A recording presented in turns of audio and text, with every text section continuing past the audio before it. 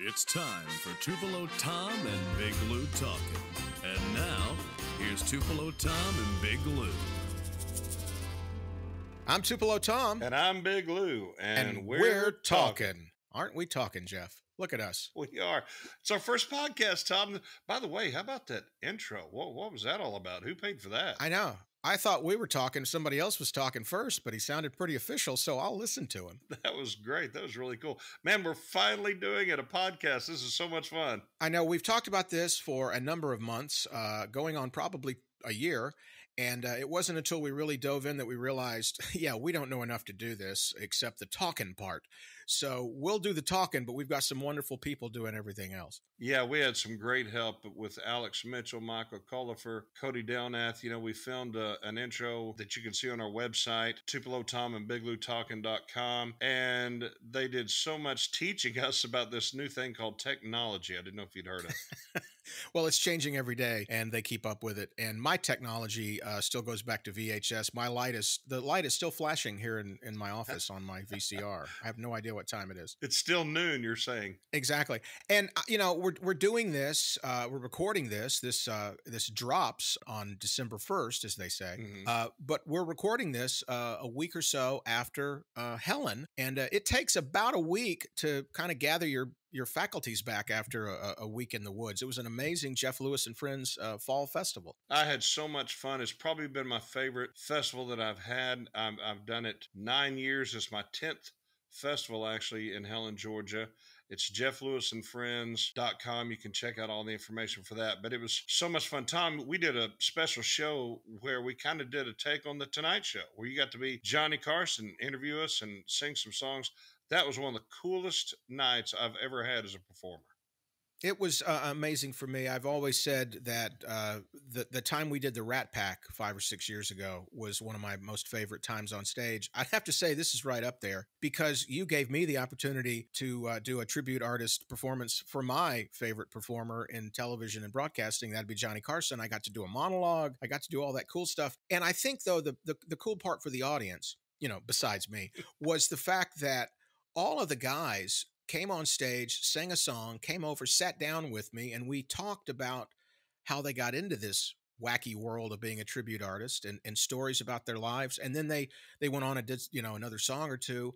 And it really, I think, gave the opportunity for a lot of the fans to hear them talk as themselves for the first time, unless they've been lucky enough to catch them off stage. Because on stage, they're kind of in the mode of performance. And this was an opportunity for everybody in the audience to find out who these guys really are. And that's what I kept hearing from people, how much they enjoyed the show. Yeah, it was great. And you know, everybody got to hear what fanatical Elvis fans we all are and how much Elvis means to us. And, you know, Tom, I got to tell you, we've been talking about doing this podcast.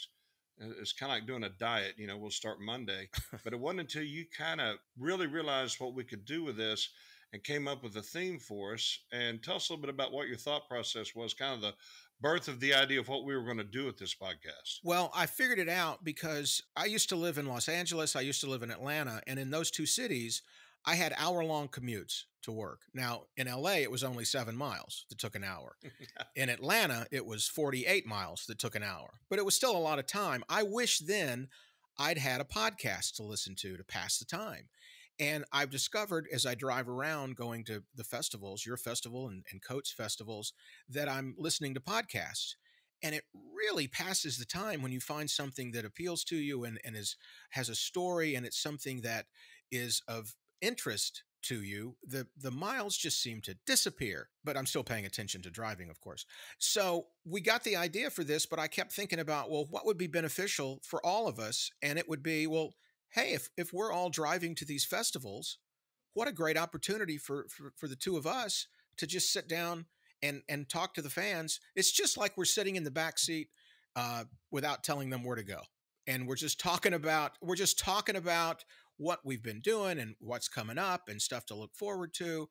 And once I figured out that's what it was, then it was just a matter of finding someone smarter than either of us to help us technically do that. Thank you, Alex Mitchell. Speaking of which, Tom, sitting in the back seat, hopefully people are on their way to the Georgia Elvis Festival, licensed by Elvis Presley Enterprises, produced by our friend Cody Delnath. You can Look up more of his events at etafestivals.com. He's one of our sponsors. And Jeff, since this podcast drops on December 1st, they might be listening to this days and weeks after the Georgia Elvis Festival, in which case we should say, wow, didn't we have a great time? Yeah, I can predict it's going to be a lot of fun. Yeah. I think that's a good point. And this, of course, leads us into January, which we have a lot of things going on. The first big one, of course, Elvis's birthday. That's right. And Tom, you'll be hosting that event, right? That's right. I'll be back in Memphis hosting Elvis's birthday celebration at Graceland. It just seems to coincide with my birthday every year, which is January 5th. And I appreciate it when Graceland invites me to celebrate my birthday with Elvis, which is kind of what I used to do when I was a kid. My mom would have birthday cakes that would say, "Happy birthday, Tommy and Elvis." And I would, have all my friends over, and they thought I was an Elvis freak. But now I found my family. And then I got married, and my wife said I really needed to stop that. So instead of having a birthday cake with, "Happy birthday, Tommy and Elvis," now I just go to Graceland and have birthday cake there. Tom, I think one thing that's going to make this podcast great is if we're honest. So if I have to call Lisa, I will. But please be honest with our audience out there. You do still have Tommy and Elvis happy birthday. Just be honest. I do. Yeah. Okay. I do.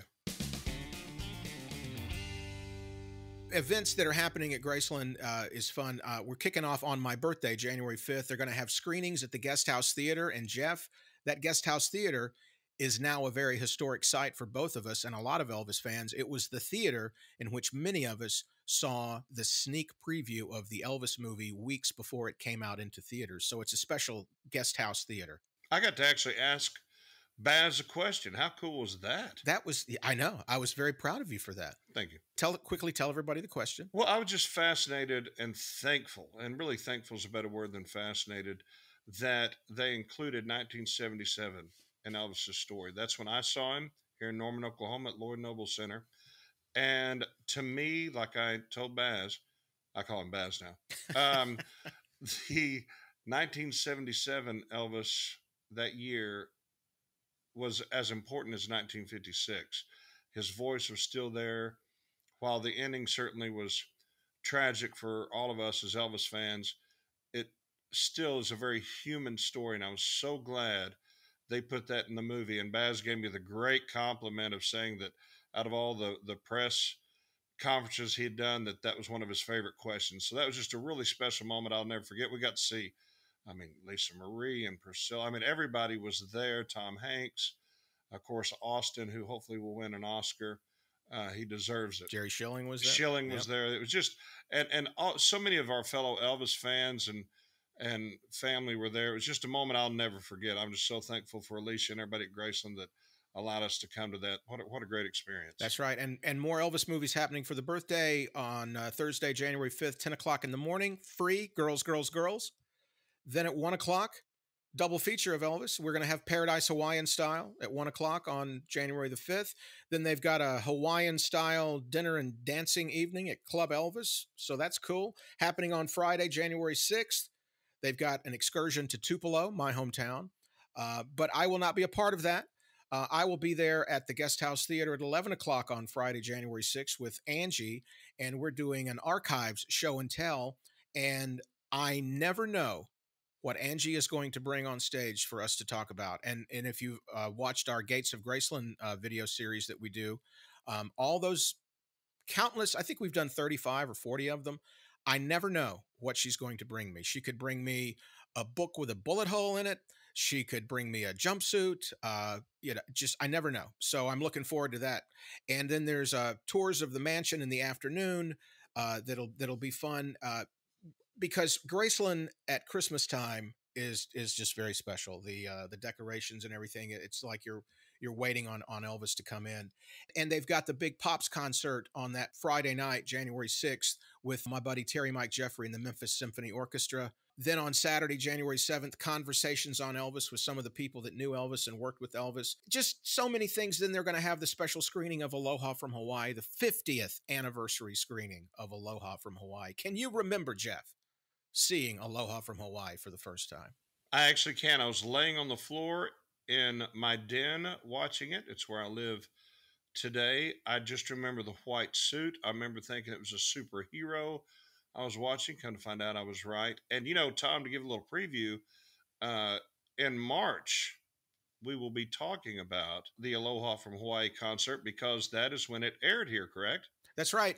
There was a the night of the concert in January worldwide. In the United States, there was a little thing, a little conflict called the Super Bowl. Mm-hmm.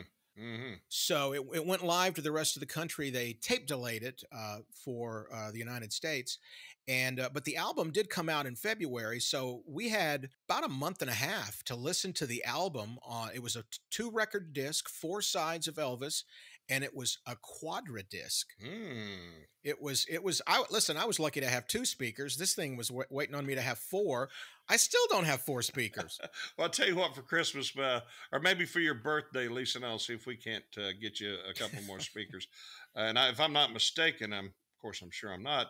I think that Super Bowl would have been the Miami Dolphins from the '72 season to cap off their undefeated season that year. But I digress. Let's get back to Elvis. So, shortly after the birthday weekend, now, is anything going on in Tupelo that weekend, Tom? Well, on Sunday morning at the mansion, they will have the proclamation ceremony with cake. Hopefully, it won't freeze and be so cold that they can't get the knife in. I don't know what the freezing point of birthday cake is, but we've hit it a couple of years when they were trying to carve Elvis's birthday cake out in front of the mansion. And then an hour or so later, there'll be a celebration at the birthplace in Tupelo. And I'm so happy. I hope I can make it back in time for that. I'm going to be in Memphis, but the birthplace is only about a half a mile from my home in Tupelo, and I'm very proud now to sit on the board of directors of the Elvis Presley birthplace. So I'm very honored by that. That is so great. Talk about how freezing. Remember the year that Dean Z and his band played out by the airplanes Yeah, when it was just freezing? I was on the bus with them because I had to introduce them. And it was so cold. They pulled a little bus right up behind the stage. I ran out to do my little intro, which got smaller as I ran out there because I just thought I'm just going to say Dean Z and just get back in the bus. And then they had to go out there and play.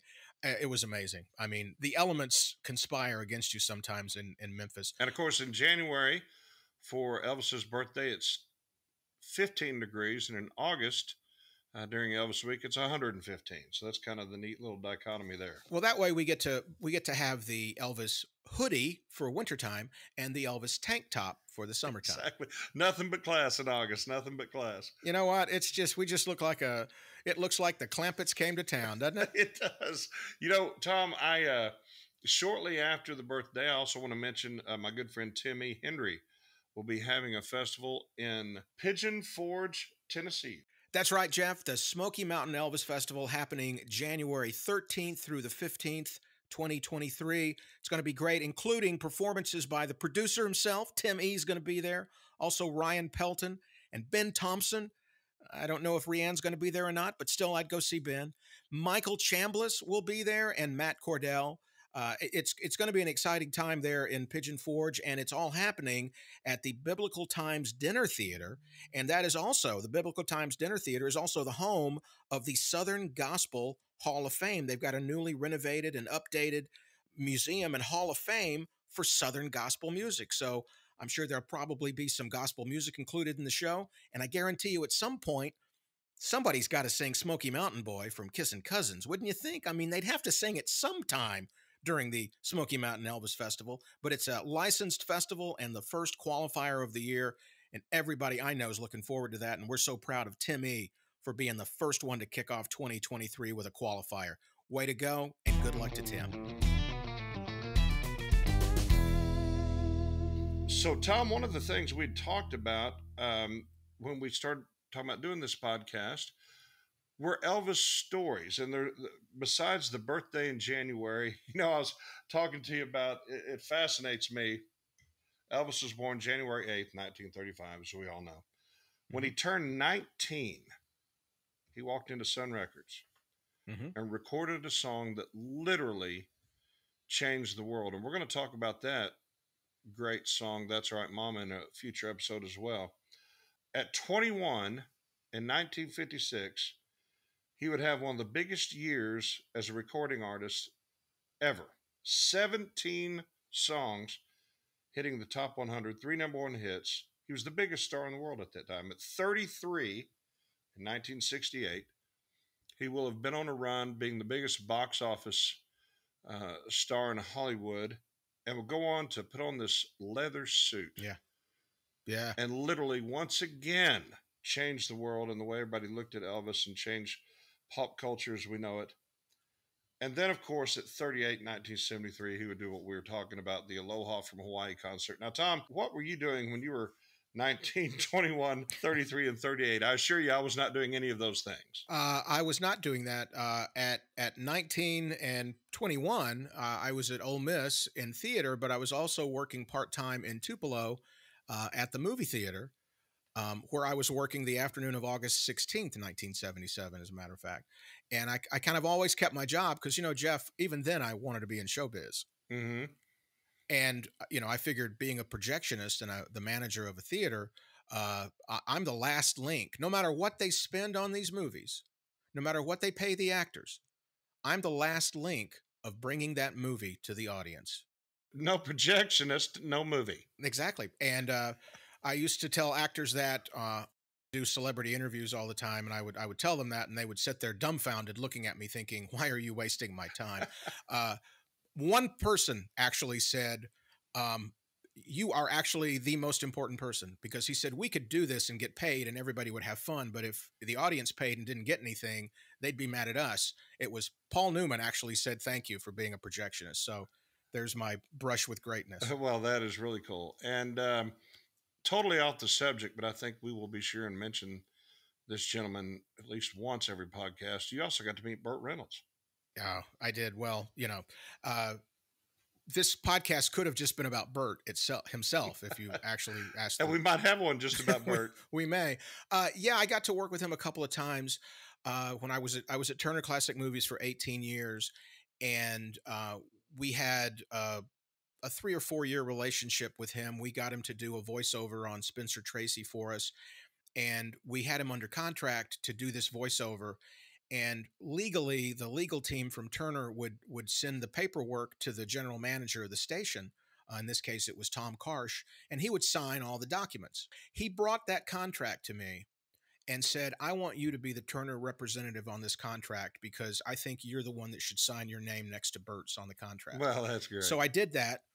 You send 2 copies and one comes back to the files, and he kept one with my name on it, which was cool. And Turner kept one with Burt's name and my name. And when I left Turner in 2014, one of the lawyers came to me and said, well, this contract is out of date now, and instead of filing it away into the archives, I want to give it to you. So I have on my wall, actually in Tupelo, I have the contract with Burt that I signed and he signed. He did a voiceover for you, right?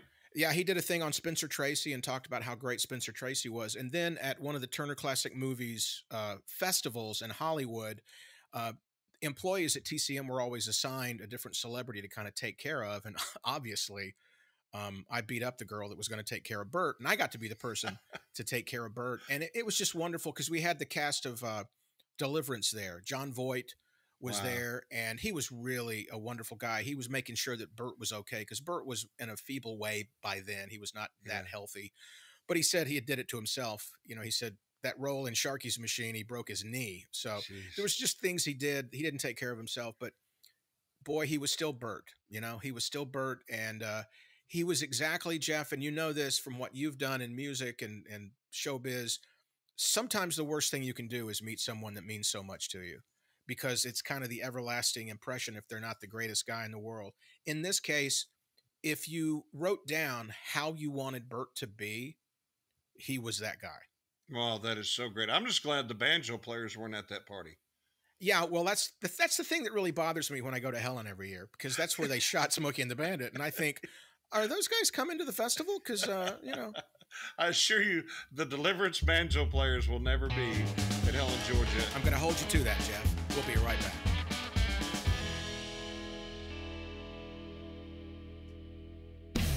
Calling all Elvis Elvis fans, ATA Festivals is bringing you 10 amazing Elvis festivals throughout the United States in 2023 that are fully licensed and endorsed by Elvis Presley Enterprises. Come see world-class Elvis tribute artists celebrate the legacy of the King of Rock and Roll in multiple production shows over the course of each festival. To find out where you can see us next, visit us online at atafestivals.com.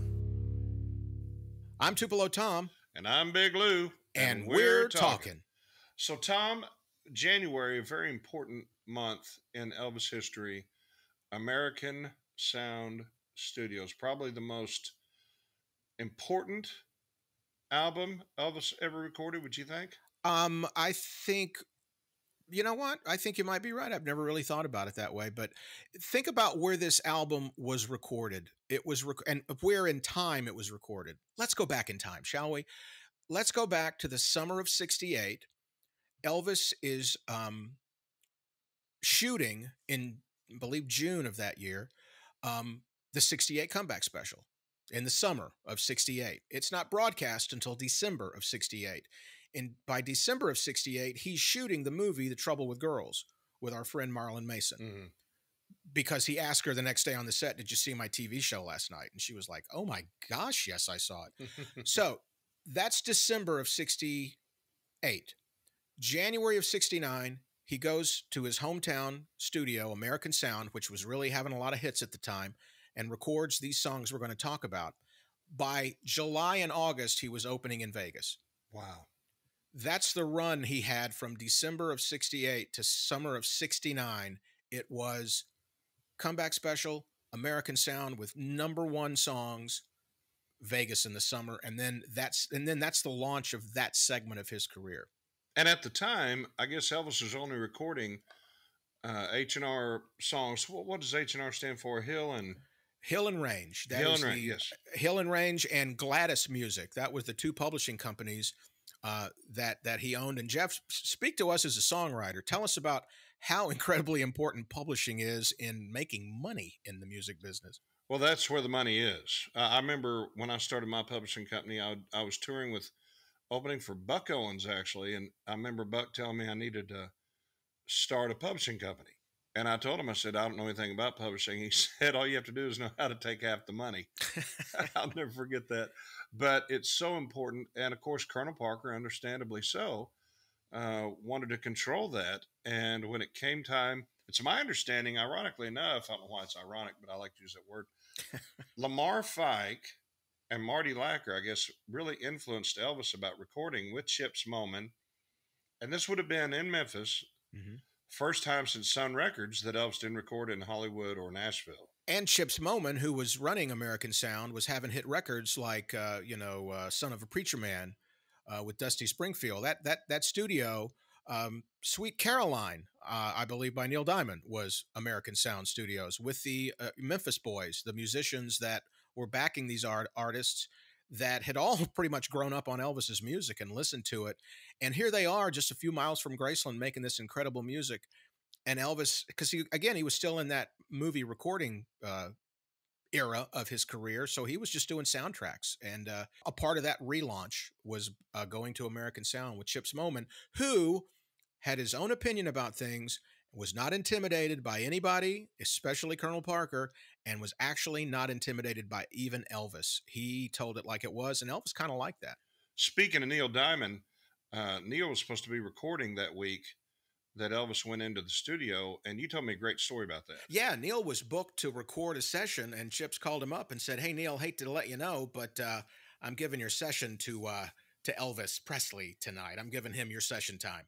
And Neil was like, "Hey, man, not a problem at all." But he did request that Elvis cut one of his songs, and so "The Grass Won't Pay No Mind" is a Neil Diamond song that Elvis cut as a favor, didn't have to, as a favor to Neil Diamond and Neil Diamond's publishing. Of course, there was a young songwriter, Scott Davis. I think we know him more as Mac Davis. Yeah, a little bit. Who had Memories that was recorded in the '68 special. And he had a few songs that Elvis listened to. Didn't want to do one of them, but they talked him into it. And that would, of course, be In the Ghetto. Yeah. What an amazing song, an important song that was. You know, I got to meet Mac when I was a kid. here at TGNY in Norman, Oklahoma.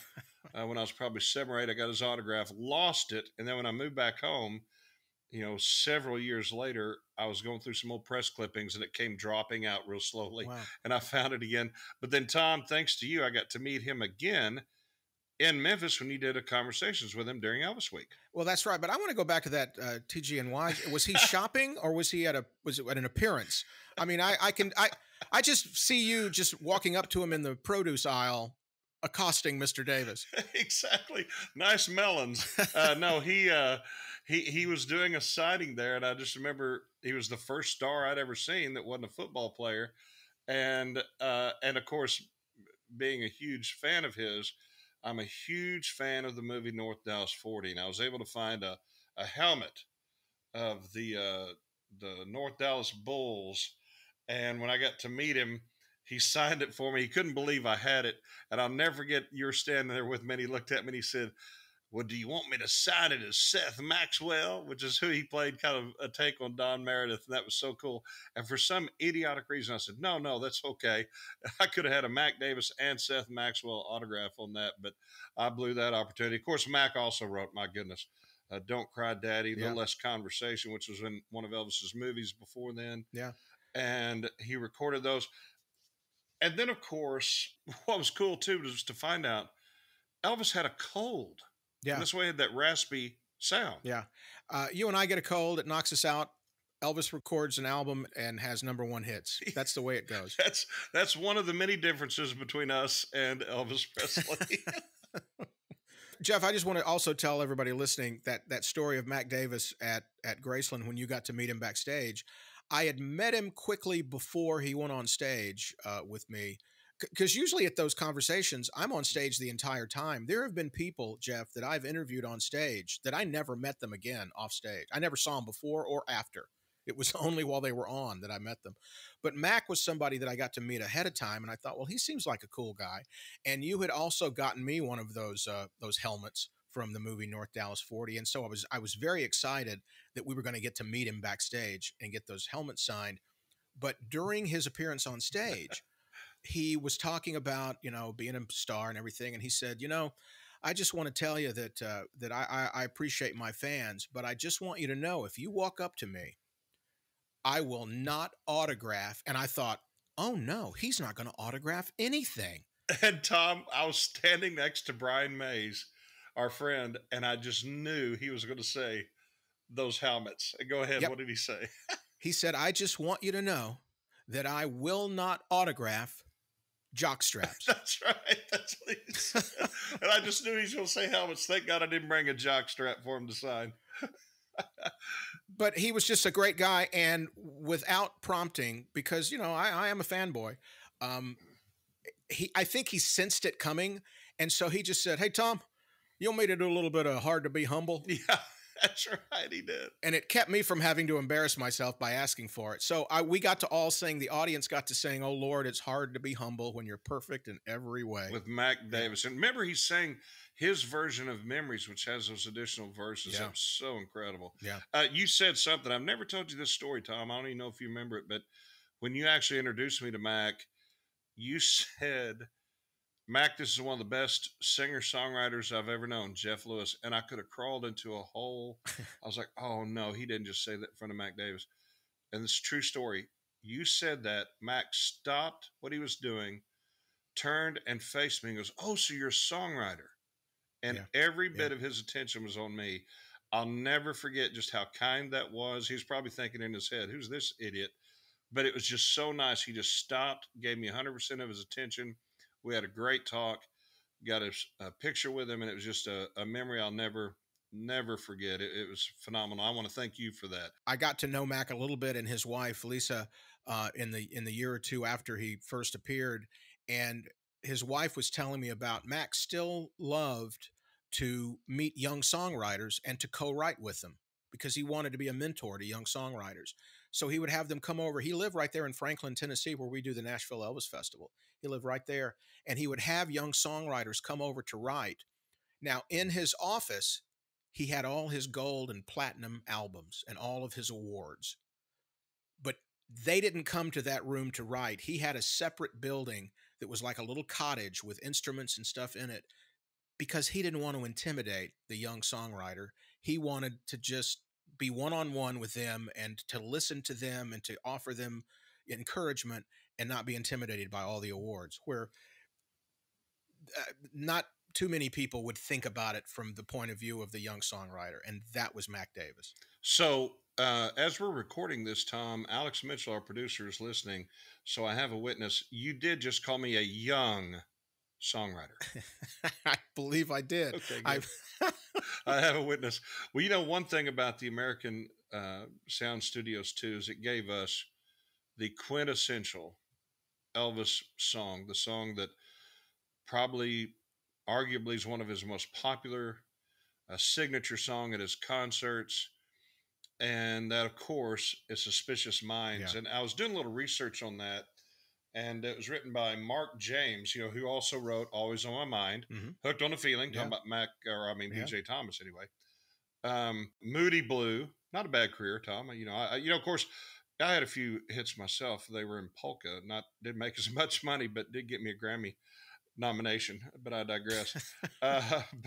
So you've had, we're almost tied. You have one Grammy nomination. I have none. So we're tied. We're right there neck and neck.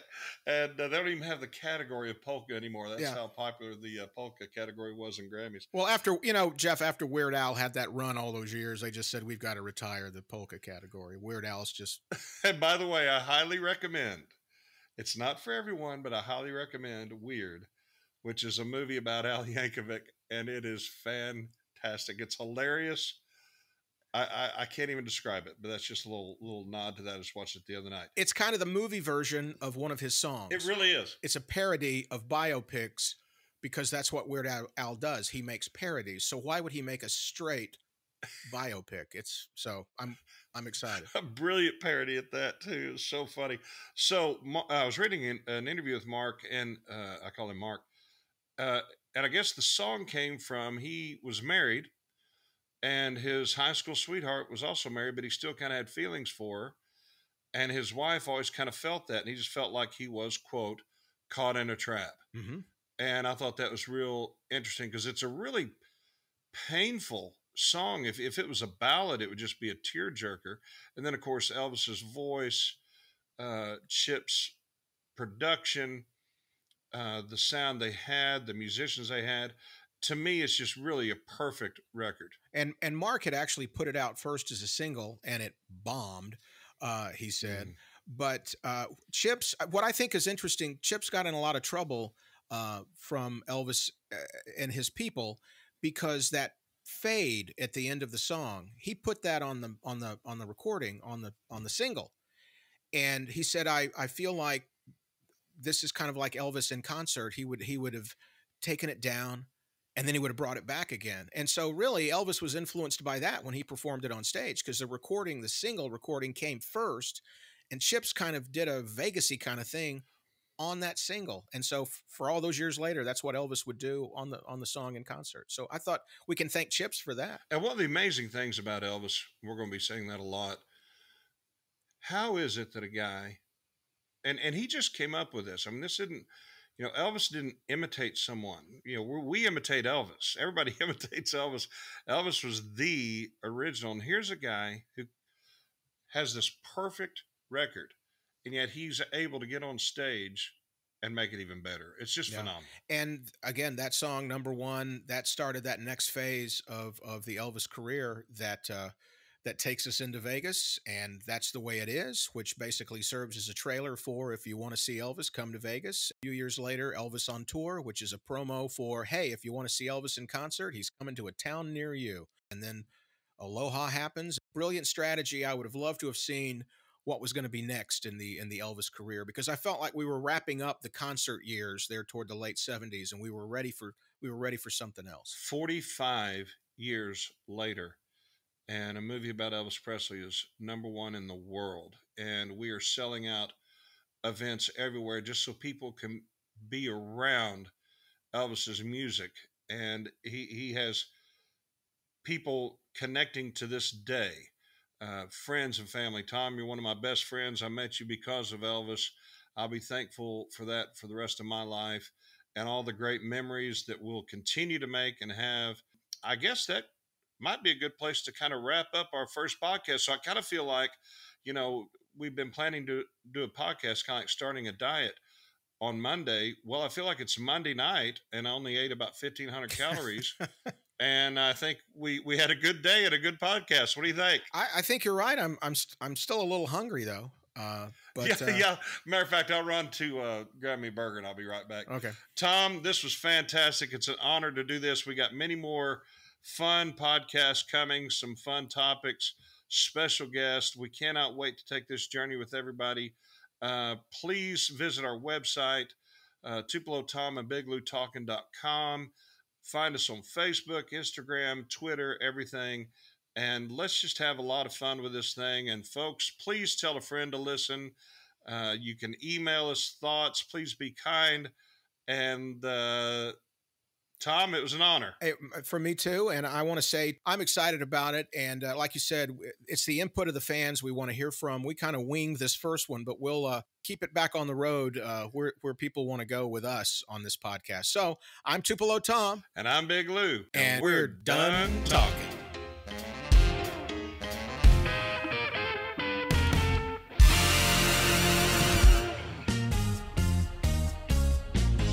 Enjoyed this episode of Tupelo Tom and Big Lew Talkin', please visit us online at www.tupelotombiglew.com and on Instagram and Twitter at Tupelo Tom Big Lew, or drop us a line at tupelotombiglew@gmail.com.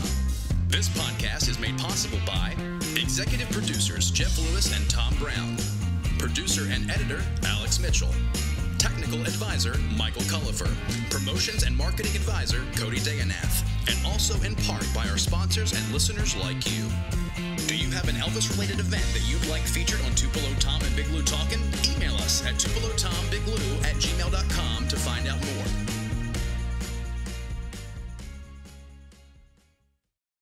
Hey, Jeff, you there? Yeah, man. We said we were done talking, but I love those Marvel movies when they come back on after everything's over. That's kind of like what this is. It's a post-podcast scene. It is. And you know what I think we should do? I think we should ask if anybody out there is hearing this to email us at our address and just say, "Hey, I was out here. I just wanted to let you know." But then don't tell anybody that you stayed till the end, because coming up in the future, we might have something really cool that we give away or something on one of these segments. So, you know what it'll be? It'll be a post-podcast credit club, PPCC. Is that right? It could spell something bad. Let's not figure it out. Okay. All right. Hey, man, I'll see you later. Okay. Bye. We're done talking really now. We're done talking. Really, we're done. Okay. Now I'm done. Now we're done. Okay. That's it. Done. Talking. No talking.